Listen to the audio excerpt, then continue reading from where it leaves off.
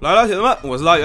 火影里的世界呀，其实是非常庞大的。除了咱们酸忍村之外呀，外面的花花世界其实还有相当多的小型的忍者村。像咱们的六大忍村呢，相信铁子们已经跟大宇一样熟悉了，毕竟成天给干人溜达，都是满街该溜达。但是对于这些小村子呀，确实不知道铁子那是两眼一抹黑，谁瞅谁迷糊。那今儿大宇就给铁子们唠唠这嗑啊，看看地广人稀的忍者世界还有哪些不为人知的小村子呢？那话不多说，上才艺。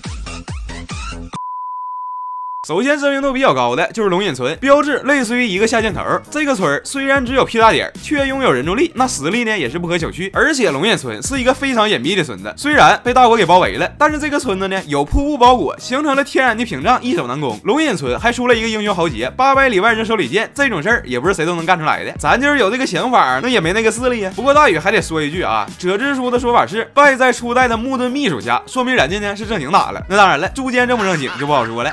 另一个积极贡献反派的小村子就是鱼眼村，也是大国的夹缝中生存。鱼眼村最初由山椒鱼半藏建立，标志呢也是非常好辨认，就是4条竖道子，符合连年下雨的特征。这个村子虽小，但是野心是贼大。半藏当年是一己之力挑起第2次忍界大战，把周围的大国全都挑尽一遍，结果呢是给自己打的人丁不行，杀敌1000自损10百了属于是。至于后来的小组织，那就更不用说了呀，全员金元宝，集体打白工，我愿称其为工人之耻。阴忍村铁子们就比较熟悉了，标志是一个8分音符，位置跟木叶接壤，这是咱大蛇仪建立的村子，创立的初心就是努力给火影造反派，像前期的逼王军马吕、阴忍4人众啥的，还有那个长期卧底木叶的影帝钥匙兜，本质上都是阴忍村的村名。这个村的地形是过于奇葩，大鱼觉着可能是为了致敬蛇洞吧，敬着那个阴间的玩意儿。草忍村很多铁子可能不太熟悉，标志也是过于生草，地理位置就在龙隐村跟鱼眼村的中间。这个村子比较善于外交，还喜欢研究别人国家的忍术，比如那个恶鬼道的忍者本来就是草忍村的，因为欲求不满成了恶鬼道，专门吸取别人的查克拉。还有一件事儿发生在草忍村，就是万恶之源神无皮胶之战，用着木叶跟岩野开战，中间的草忍村呢是两方的交通要塞，谁得到神无皮条优势就带谁。要我说呀，这一波波光水们来早炸了，卡卡奇已经努力在炸了，OP 都呢 ？OP 都在干嘛啊 ？OP 都在被石头砸。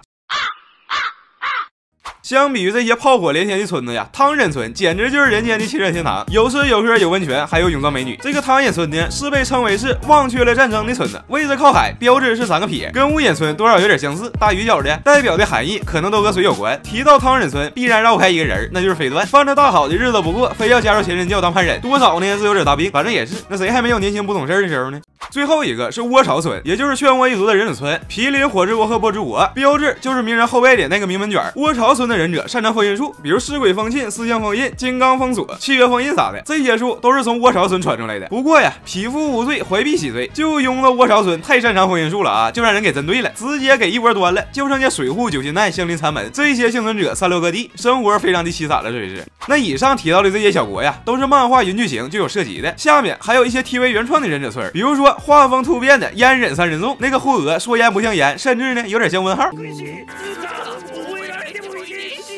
还有标志如其名的新忍村，不是我说啊，这星标咋长得那么像收藏呢？是不是？还有一些商忍村、锁钱村啥的，都是支线剧情的惊鸿一瞥了。虽然进分很少，但是呢还挺有特点的。啊，当然呢，主要还是妹子长得好看。